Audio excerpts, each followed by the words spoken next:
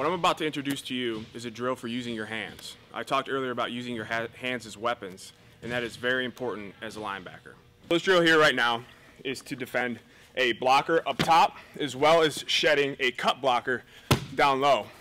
What's important for this drill is that you always keep your eyes up, because if you can't see what you're hitting, you're not going to be able to defend the blocker. So here we go.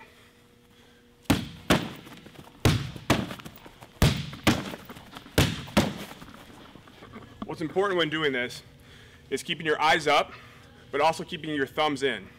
The old saying, thumbs in, you win, hands out, look out. So what you want to do this whole time is you want to have your hands up, ready to shock and shed. You're going to fire in, thumbs up, down, thumbs down.